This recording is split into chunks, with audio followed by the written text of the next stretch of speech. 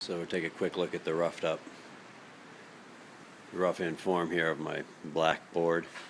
This is mahogany plywood, 3/8 thick, and I'll be painting that with the chalkboard paint, both sides.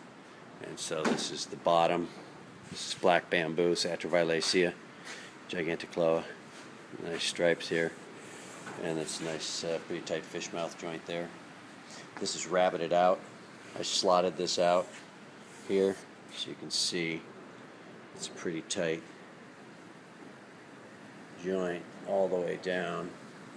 It's just temped up right now here, so it get knocked together obviously. Pretty tight. I had to pound it in there all the way up to that joint there. And then there's the top of the chalkboard, and then it comes over on a little 45 here. It's the fifth piece. It's really difficult to get up.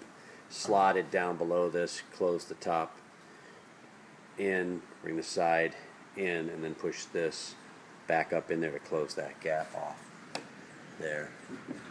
In there, of course, it's just temped in right now while I custom fit everything. And then this is the left side, and there's the other piece over there. That's the right side.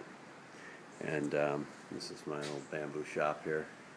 Bunch of guadua here, sanded, ready to go for a tool shed. And this is the other frame for the other blackboard, 45-degree fish mouth for that little diagonal piece. So yeah, and then a lot of grinding and sanding and cutting with my knife to get it to fit nicely. All right.